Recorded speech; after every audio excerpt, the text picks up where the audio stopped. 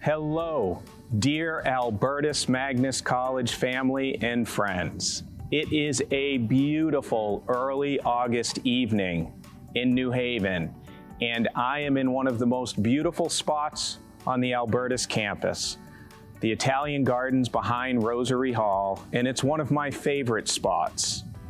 It's been some time since I reached out to you with a video message, an update on the college, and although it's quiet this time of year on campus as we prepare for another exciting academic year ahead, I thought it was timely to reach out with a few updates. The academic year that just wrapped up was, as is always the case at Albertus, impactful, filled with stories of Albertus impact and excellence. In May, at long last, we held the college's much delayed Lighting the Way Gala. More than 400 people joined us on campus, under the tent, under the stars, to celebrate Albertus impact, to acknowledge our honorees, and to raise essential dollars to go toward helping Albertus students achieve their dreams. And as May brought a close to the college's historic 97th anniversary year, we conducted the annual commencement exercises. For me, my favorite day of the year, where we celebrate the degree achievement dreams of all of our graduating students. But while the academic year came to an end in May, we've been busy all summer at the college, continuing with our spirit of innovation, strengthening the value proposition for an Albertus Magnus College education. In June, we announced a partnership with Fairfield University, where our graduates in the sciences will be able to go on to Fairfield and in 1 year's time finish the requirements for a bachelor's in nursing degree. And while we're thrilled with that innovative partnership, the college also has embarked upon the process of assessing, standing up our own bachelor's in nursing program in the not too distant future. Also in June, we conducted our annual orientation and registration programs for our incoming first year and transfer students in the traditional undergraduate program.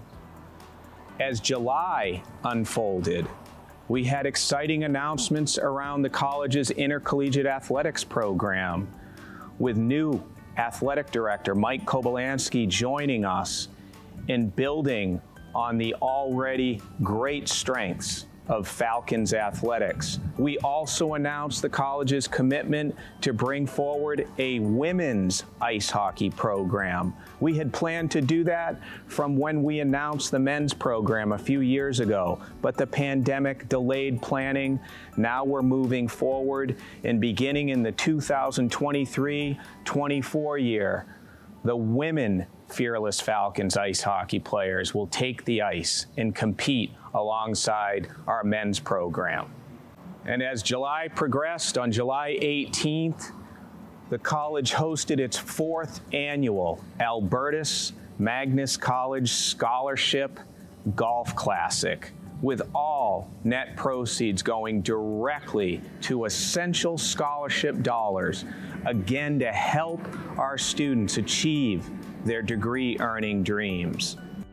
And if all of that wasn't enough, as July wrapped up, we had the great honor, the unexpected honor, of welcoming the First Lady of the United States, Dr. Jill Biden, and Secretary of Education, Dr. Miguel Cardona, to the Albertus campus, where they visited with our students in the Horizons at Albertus Magnus College program, a program that we volunteered to stand up a year ago when Horizons National approached us, all with a spirit of providing learning loss education intervention for the children who have been so negatively impacted during the pandemic.